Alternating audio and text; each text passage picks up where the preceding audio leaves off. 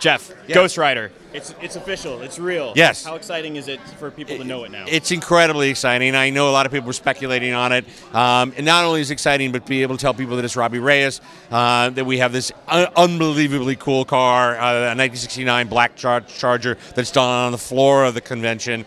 And then on top of that, that we've just announced that Gabriel Luna, who's an extremely talented young actor, who people may know from Matador on El Rey, it's going to be just a hell of a season. That's all I can tell you. Hell of a, I got it. There you go. You picked Robbie just for the car, right? We picked Robbie actually because our show at the end of the day is always about family, and the fact that Robbie's relationship with Gabe is so much a part of his character and the world of East LA, which is not a place that we've ever gone to in the Marvel Universe.